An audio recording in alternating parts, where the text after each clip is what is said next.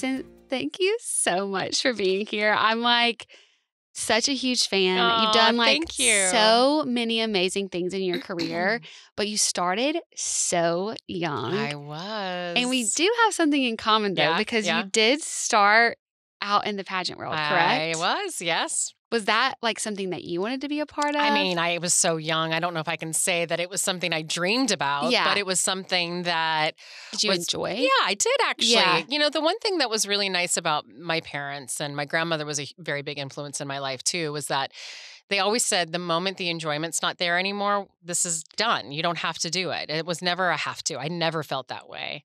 Oh, that's good. And so there were moments where it was hard and they were like, is this a decision of like, it's because it's hard or you really don't enjoy it anymore? And so, but yeah, I enjoyed it. I got to meet other girls from other states and I got to travel and get dressed up. Like, what is there not to like about it? I don't know.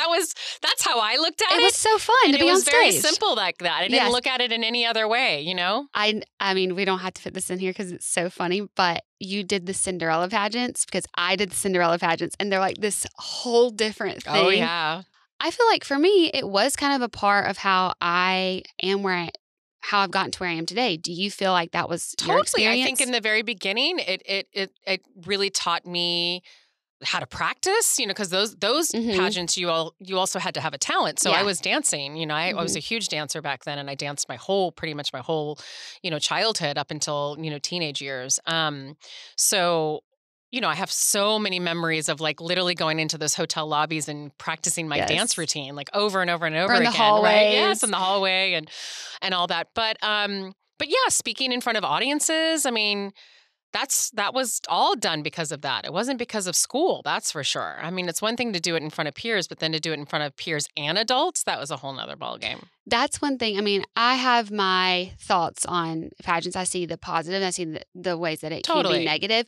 But one of the big positives is there's not many ways that a 4, 5, 6, 10-year-old learns how to be able to have a conversation with an adult in that capacity on stage. Yeah, like that is such a skill. Yeah, totally. And I didn't start till I was like 15, but I do think that helped me. I was a little bit shy. Yeah. I wasn't actually shy, but I would turn to that. Yeah. And pageants really helped me be able to just learn to speak in front of people and have opinions in some way. So I'm really thankful for it.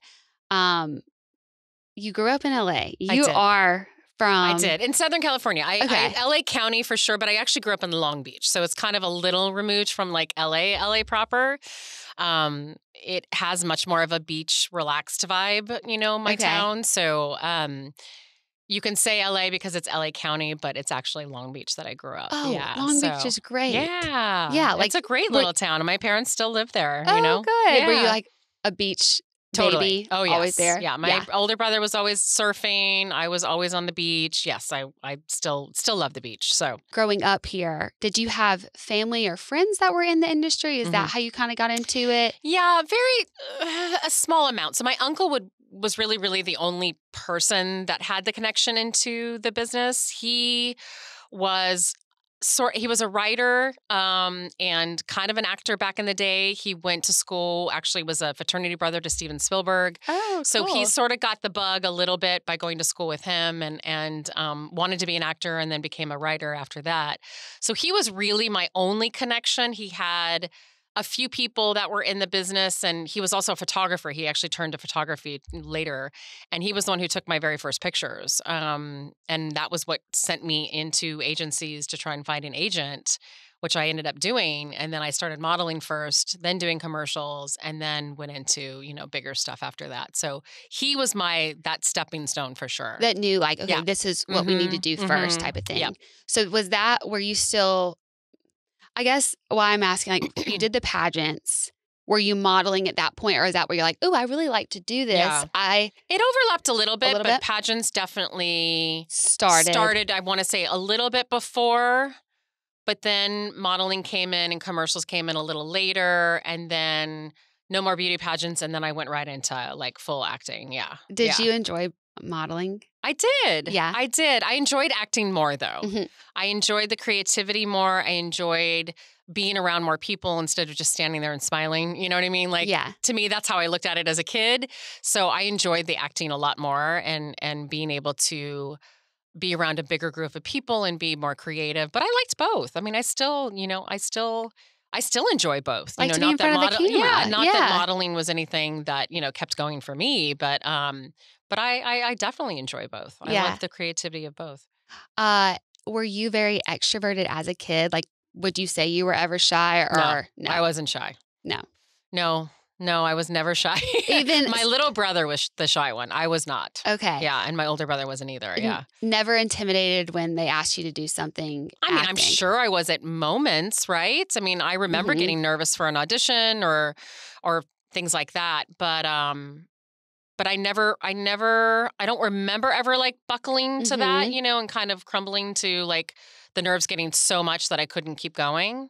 Did you think you fully like when you start young, do you fully understand maybe that there is pressure, or did you immediately? I think I understood the pressure. Yeah, because all the stuff that goes into it before you even get there, right? The studying of the lines and making sure also, like on the other side of it, making sure my homework was done and having to sit in traffic coming from Long Beach to LA to audition with 9 billion other girls that are going in for it. So yeah, I definitely could sense and feel that pressure. But I think the individual pressure that I had was pretty light because my mom was really good. Both my parents were really good about, school comes first. These are just for fun. If you get them, great. If you don't, it's no big deal, and that's kind of how it was for a long, long time until I really made it sort of my career and what I was doing as for a living, Yeah. No, I think that's really special that your parents didn't push you into it, but saw that you loved doing it and helped facilitate that. Yeah, very much. I think also being from Alabama, I wanted to do those things, but I don't think my parents really, not that they didn't want me to, but they didn't understand how it even worked. Yeah. And we were in Alabama. But probably because they didn't have anybody. Exactly. My mom had her brother, which is my uncle, who sort of had that connection. So it was definitely probably easier than a lot of people, especially coming from, Alabama. Yeah. I'm right here in LA to a certain degree. And so it's kind of around, not that it's around you per se, but it's sort of part of living here in Southern California, right? There's so many great opportunities here. That is one thing. I think there is always, and I could ask you about this, there's this people want to move from LA because they don't want to raise their kids here, but there are a lot of opportunities for your children here, especially if they want to get into the industry. If they are, for sure. For your family, yes, it was time commitment and they were doing everything to help facilitate make your dreams come true. But they didn't have to move across the country. No, they did not. To do that. Which a lot of people do. Do you feel like they would have? That's a good question because I wasn't their only child. You know what I mean? And I had 2 brothers. I had a younger and an older. That's a very good question. And it's probably a question you would have to ask them, Yeah. And they might not even be able to answer that, Well, now they know, because they know, the thing about it is the sacrifice they already did. My mom would take me to all these auditions, which meant my dad coming home from work early and being with my brothers. And many dinners weren't fed, and because they were, my mom was with me. Yeah. So there was definitely sacrifices that were made. It just wasn't as big as having to move. Did you ever feel young, uncomfortable, or maybe it surprised you by the attention that people gave you because of your beauty? It's interesting because I think, yes, to a certain degree, right? And I think that has a lot to do with just doing beauty pageants, right? You're going on stage and they use the word beauty pageant, but what I loved about the ones that I was doing is it wasn't just beauty, right? Yes. It was talent, and I was having to dance or sing, or, that's what a lot of people were doing. But yes, that was definitely part of it, which is an odd thing to be judged on, right? But I really tried, and again, I credit my parents, to take it with a grain of salt, right? Because there's a lot of beautiful things, there's a lot of beautiful people, and really beauty is in the eye of the beholder, because what I think is beautiful may not be what you think is beautiful, right?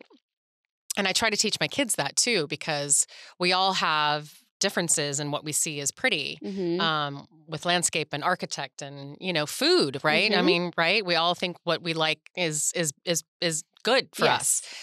So I tried to really look at all of that with a really open mind and really not focus too much on that, because my mom used to always say too, the stuff on the outside changes and the stuff on the Mm-hmm. outside can go in a second. And those things aren't really truly that important. It comes from the inside, right? And she would instill that in me constantly, all the time, Did you feel pressure because of this character that you played in your own life, like off screen? No, because I think I knew who I was. Yeah. I think the pressure I felt really didn't come till a little bit later, when things like my body was changing and my face was changing and all those types of things. And all those things were happening in front of the camera, in front of people. And I think about kids nowadays that are doing this with social media and all that. And I would never wish that on anybody. Like it was hard enough then with just the teen magazines, right? And then people like writing into websites or whatever. We didn't have social media constantly feeding, which even nowadays I've learned to really not pay too much attention to it, because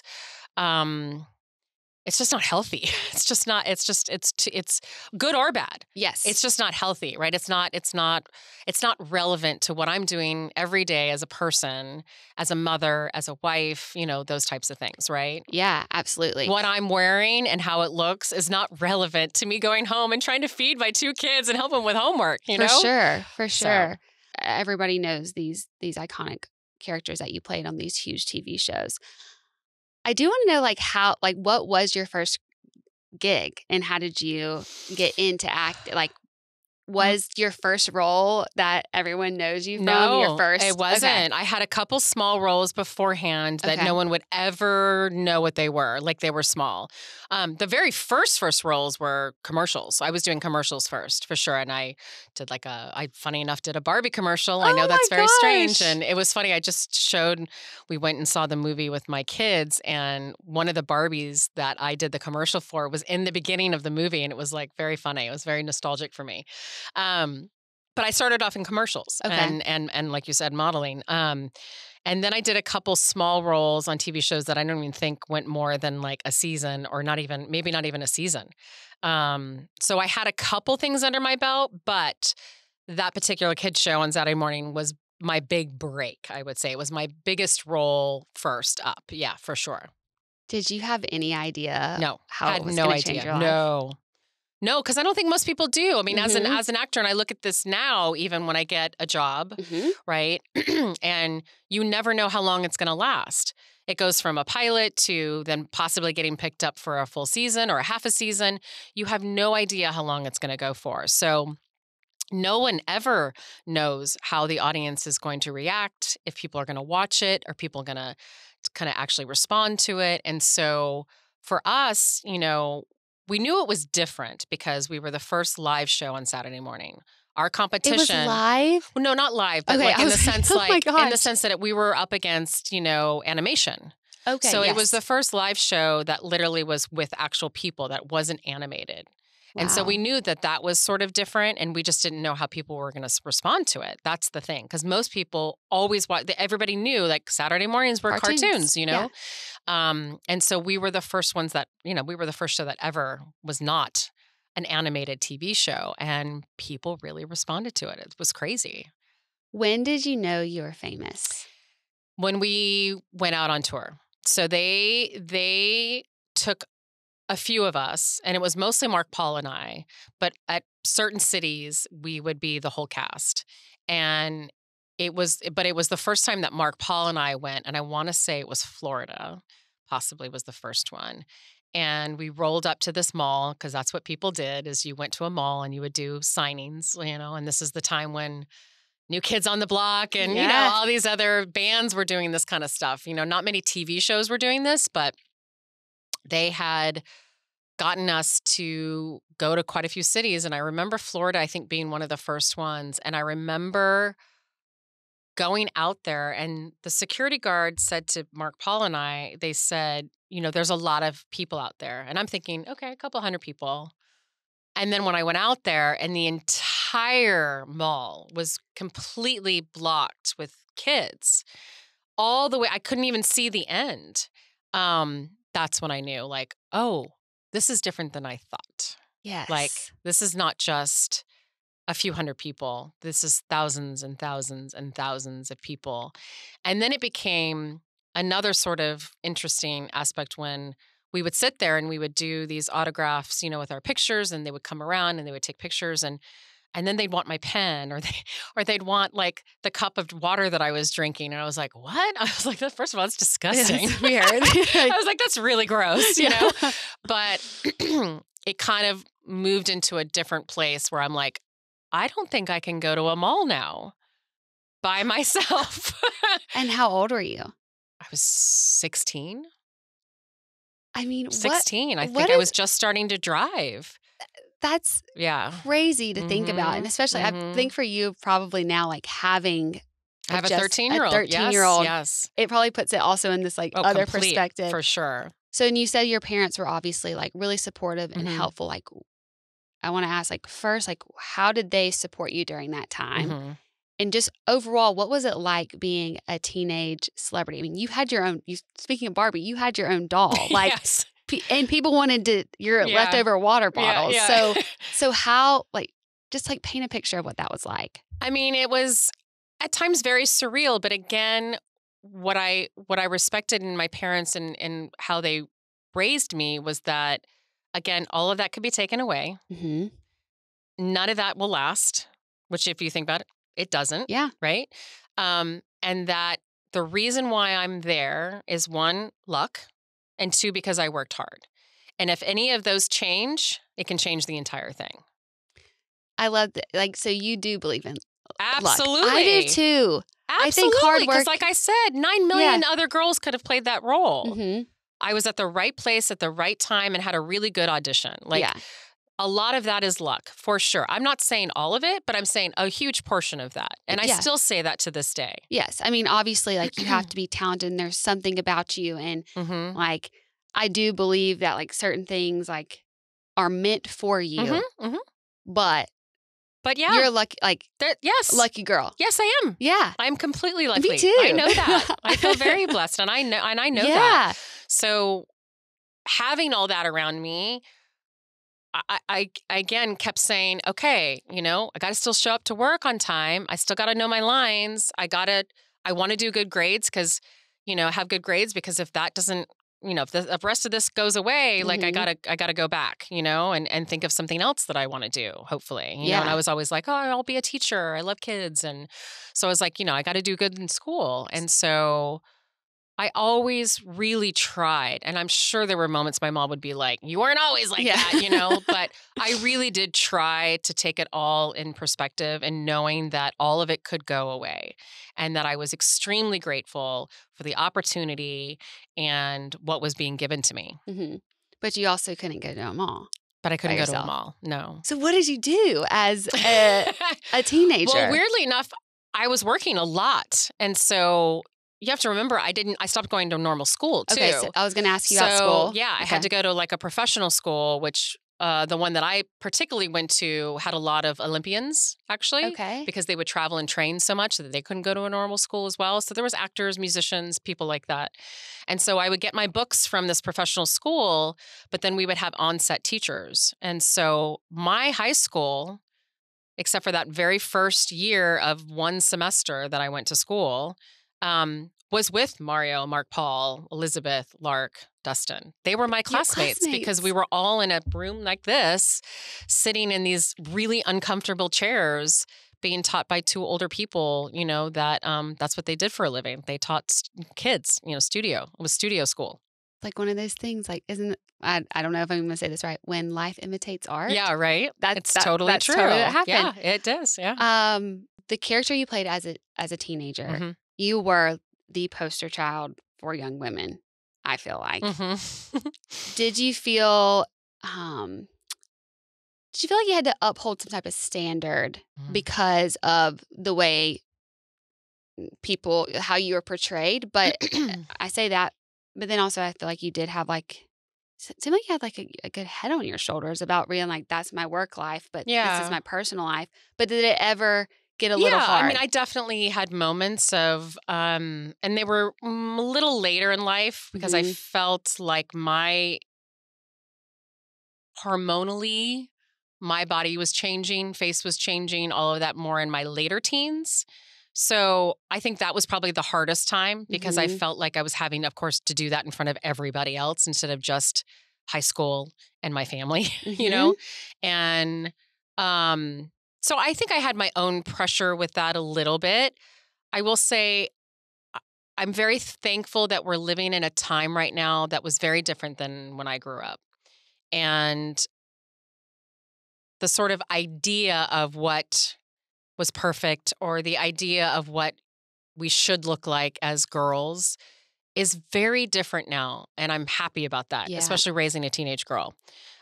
Because we all are so different, right? Our bodies are different. We all change differently. Puberty starts differently for all of us. But I don't think it was as accepted, you know, back then. I mean, Barbie was huge back then, right? Yeah. And so there was some sort of idea of what I was supposed to look like coming from a teen girl into a woman. And it didn't, in my mind, go exactly like that. You know, like that's what's so interesting. So yeah, there was definite pressures for sure. I feel so much more settled at almost 50 than I did at 17, 18. You know, I hear that a lot. Like, I'm close to being 30 and people are like, oh, just wait. It just gets better. And that makes me excited to hear. But just like knowing who you are and not being so entangled in what other people expect you to be or what you're supposed to look like. And in that same vein, you said that your daughter now is 13 years old. She's a teenager. And you were a role model for so many teenagers. Now, does your daughter have role models and in this generation? And how do you feel about that? And like, how do you guide her? Because of course, we've all lived our teenage years, but you had to live them so publicly. So I feel like you have a lot of wisdom for her in that. It's funny. This is where I feel like we are a lot alike, my daughter and I. Because I actually think she's a lot more like my husband generally. But as she's starting to grow and I'm watching her become, you know, a teenager and a young woman, she loves certain things. Like she loves certain music and she loves Olivia Rodrigo and she loves, you know, like all these great singers and she loves certain actors and stuff. But she really is funny. She's a very independent girl, which is kind of how I was. I had my ideas. I knew what I liked. And most people couldn't tell me other than that. You know what I mean? Yeah. Like there was no, like, just recently, like I was telling her, she got this, you know, she's just getting into a little bit of makeup and she bought this particular blush that she was putting on. And I noticed that she was putting it on kind of high, right? Up here. And I was like, hey, sweetie, you got to just bring it down just a little bit. You don't want to put it too close to your eyes. And she looked at me and she goes, Mom, this is how they're doing it now. And I was like, you know, she's kind of correct. They are getting it a little high. They're getting it a little high. Like and here I am learning because truly, I think at this stage, I'm learning more from her than she's learning from me. And I'm accepting that, right? Yeah. And I was like, well, honey, there's basics to makeup applying. Yes. And I was like, I get the trends and all that kind of stuff. And she goes, no, Mom, I'm being serious. It's really this high. And I was like, okay, duly noted. But what I loved about it is that, and granted, I'm her mother, and if someone else probably said something, she may have been a little more open, but because we're at that place now where a lot of things that I say, I'm not as cool as others. But I loved that she was very adamant about what she liked, what she wanted to do, and was like, this is how I'm doing it. And I was like, great, you know? And I kind of was the same way when I was a teenager. I was pretty headstrong, but in a good way. Yeah. You know what I mean? She was respectful. She wasn't rude to me. You know, none of that. Not that it's like that all the time, but I'm just saying, like, we're teenage. But I loved that she knew what she wanted. She had a pretty, you know, straightforward answer. Like, this is how I like it. This is what kind of kids are doing right now. And I'm going to do it like that. And so I'm not seeing her yet with like specific role models of wanting to like apply it. It's more of just, I think, trends that she's seeing. You know, she's not on social media. She's not on social media. No, we won't so allow how it. does she even know what these trends are? I think from classmates, from friends. You're right with she's so young and protecting that innocence. And I wonder if because you did start so young with millions of eyes on you, does that have something to do with how you really want to protect her in some way? I mean, we were pretty strict with even just TV and iPad and stuff like that. And it's not that we never gave it to our kids and they still get it, but they have limited time on it. Your body changing in front of a lot of different people. You've talked about that a lot. And it's still changing. And it's always changing. I mean, I'm going to be 50. I'm still changing. Yeah. Was that more just from, and also people have to like realize, and when I was doing the research, like everything's so different now. Like, yes, it's TikTok, Instagram, everything, but like you would be probably going down to the grocery store and then just see probably a headline of something that somebody printed about you. Like how would way back when. I mean, I don't have that. I don't have that issue anymore. No, but like as a young girl, like I could not imagine. I remember 6th to 7th grade, and then like I would say like 15 to 17. Those are like my the 2 times where it was like, yeah, I love that you skipped middle school because middle school sucked, right? Yeah, I hated middle school. But like those are times like things got weird. Yeah, and it's like you feel like you have no control of your body. Yeah. And I think we know, like, in this industry, I think things have changed a little bit, but like, there are people, not even women, sometimes men, pointing out things on your body. Yeah. Oh, yeah. Did that, like, how have you healed from that, or did you struggle with that? And how did you? I mean, I did. I definitely, like I said, I think those years of like 17, 18, when I felt the biggest change from going from teen to like more woman sort of, body was probably the hardest, I would say. Because I think it was maybe other people's ideas of what I should look like, but even myself, right? And so again, I'm very happy to see that things are changing in that aspect. We have a much more sort of self-love kind of way of looking at, and the fact that we have plus size models and we have, like that was not a thing. That wasn't a thing back in my day. Gosh, I would have loved that, how much healthier it would have been to see so many different types of people, because that's real. Yeah. Right? Well, even like, I'm so glad that there's plus size models now, but I feel like just even now you're seeing models that are a size 6 or a size 8. When it wasn't. And that's what you grew up in. And I did grow up in. And even like I go back to my very first commercial, the reason that Barbie commercial that I did, the reason why I didn't get to hold Barbie, which was like the star role, was because I was brunette. Because I wasn't blonde. Wow. So there was something to be said about that too, because I feel like a lot of those lead roles were always going to the blonde girl. The cheerleader always went to the blonde girl, So not that has anything, I mean, it's minimal compared to but it's still sort of the same in the sense where you're getting looked at differently just because of the color of your hair, your body shape, the color of your eyes, whatever. How did you stay grounded in that when people were so subjective about not just like your looks, but the different decisions you made? Like who did you have that helped grounded you that you could talk to? My mom and my grandmother were probably the 2 most influential people in my life through all of that. Yeah. And still, I mean, my mother's still. The things I turn to her now are mostly about being a mom, and just trying to balance it all.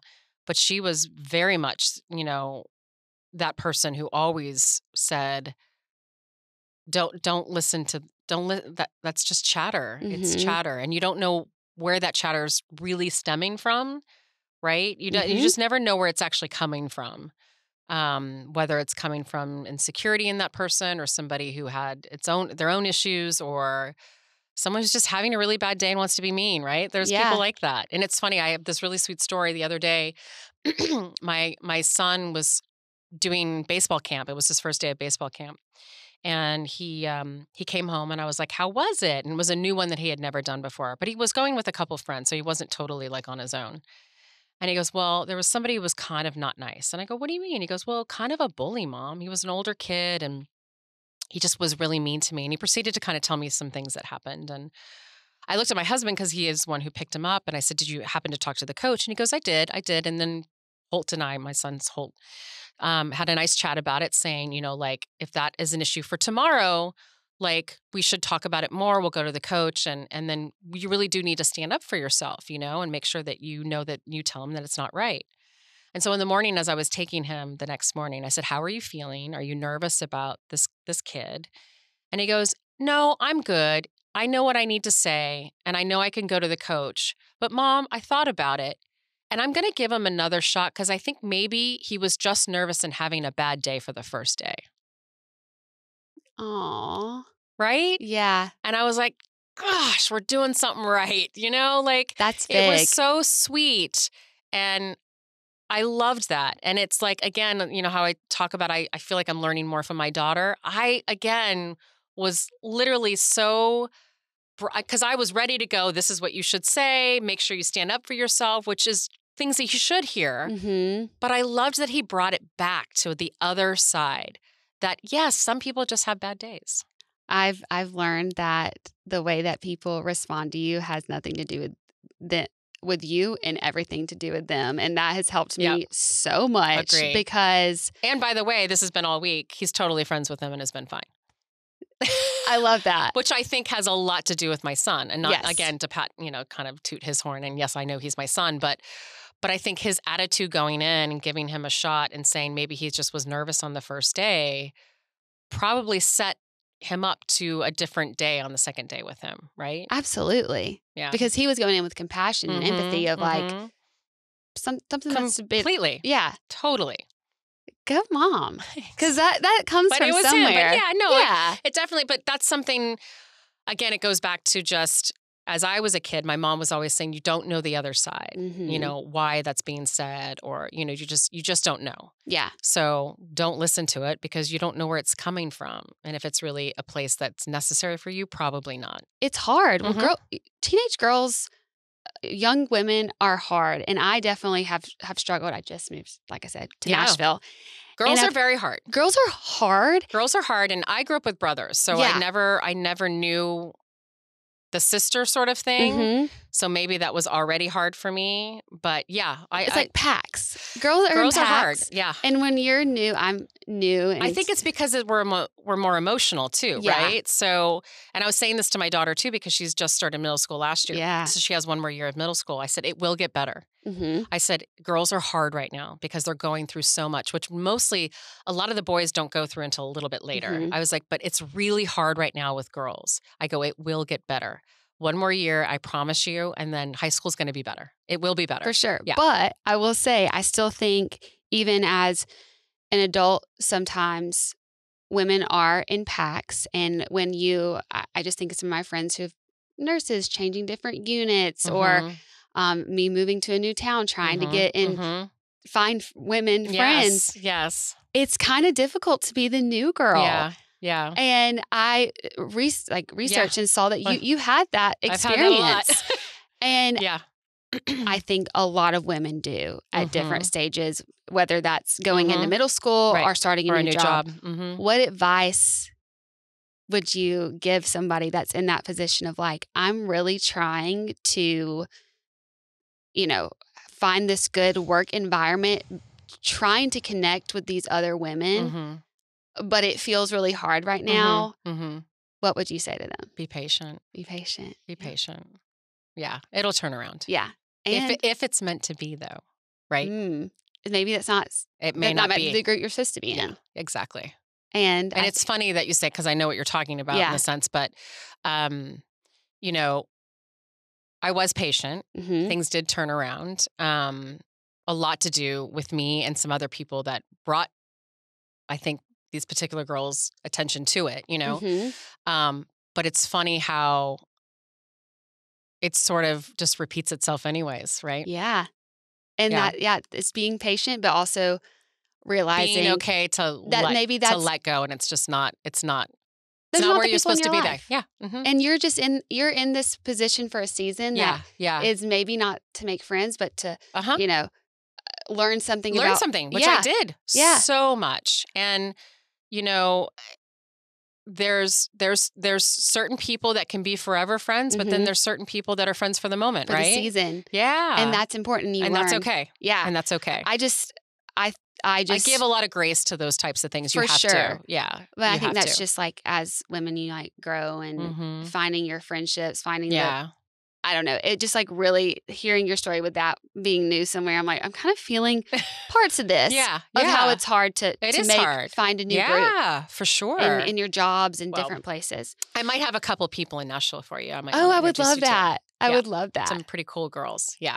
I mean, we could go on and on about your career as an actress, and you've done so many things, but I feel like you're like in this, and you're still acting, but. Well, nobody's acting right now. Well, nobody's doing crap right now. I'm hoping maybe when this comes out, maybe you're, but you have kind of like taking your career and really. A side career.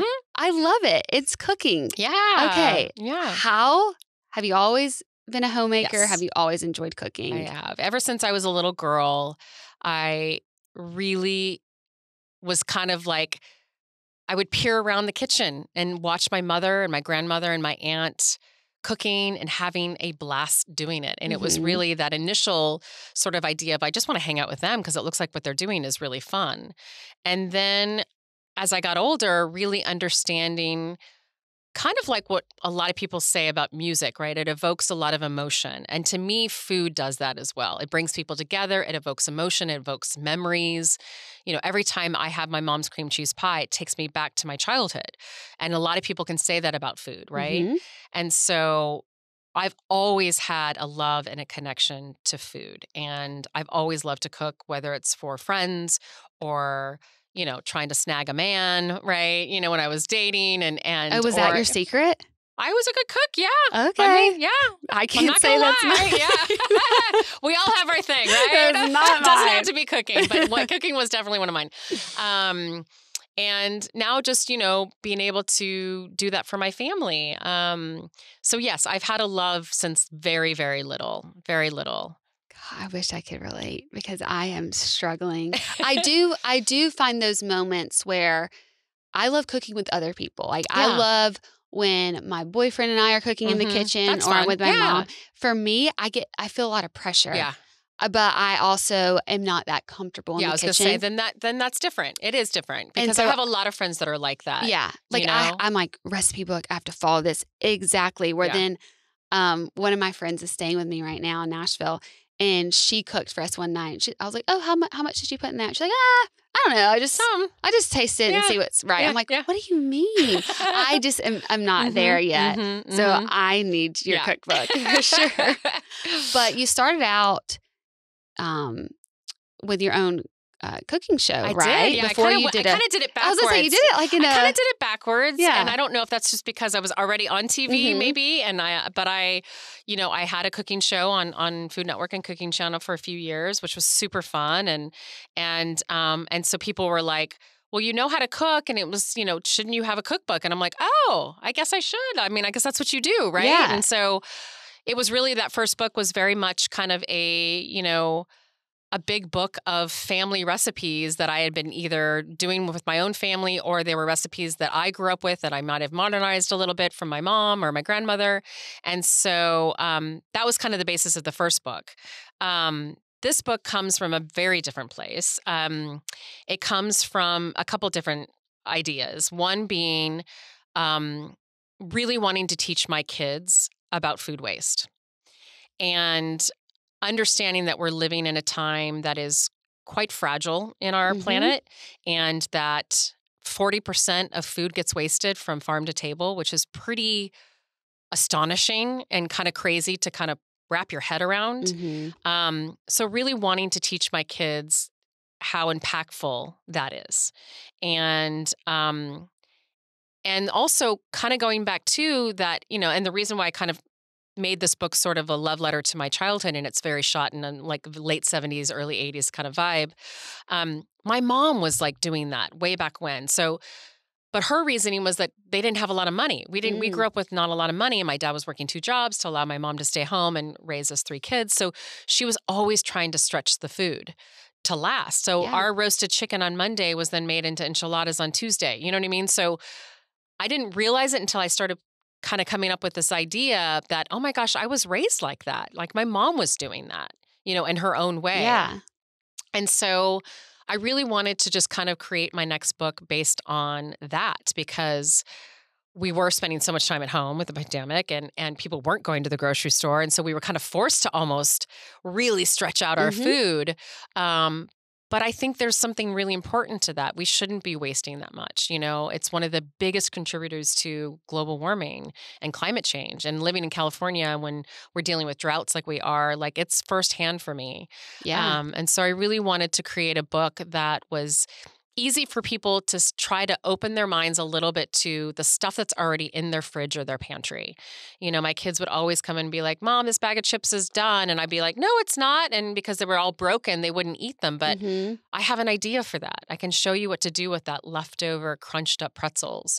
You know what I mean? Or people buying like buttermilk for a recipe and then never using the rest of it because what do you use buttermilk for? Not many things. Well, I'm going to show you what you can do with it so you're not wasting it. Another little funny tidbit was that my husband hates leftovers. I don't like leftovers. I'm feeling really called out. You're like my husband. But what's funny to me, there's certain things that I think are great leftover. Like leftover pizza to me is awesome. Okay. I love cold pizza. Me too. Thanksgiving to me is better the second and third day. Okay, I can actually get on board with those. I'm just saying like casserole, like normal. My mom, we made this chicken and casserole. And this book is not so much about the Mexican food you had the night before, but it's about the leftover rice that you made to go with another dinner. Let me show you something else you can make with that rice. I always make lots of risotto. My kids love risotto, and I always have leftovers. So I'm going to show you how you can make arancini out of it. You know what I mean? It's it's stuff like that. That it's not just leftovers from a restaurant the night before. If that makes sense. Yeah. That sounds interesting to me. Yeah. I think of leftovers like, oh no, you're just heating up the same dish, and I just get tired of eating the same thing. It's reinventing, which is why it's really looking at the things that are already in your fridge or the vegetables that are just starting to go soft. Let me show you what to do with those before. Because you're not going to eat the carrot that's soft, but I can show you something else you can do with it, Yeah. I think it's such a great concept, and I'm so excited. I'm going to ask you one more question. Okay. What is the one dish out of this new cookbook that you say everybody's got to try? That's hard. It's like picking a favorite child. I know. I'm going to go easy. Okay. Because I do believe it's one that everybody can do and that everybody has a leftover, and that's what pizza. I need. It's pizza. A pizza, okay. So it's a breakfast pizza sandwich, okay? And so we always have leftover pizza no matter what. And so it's super easy to do.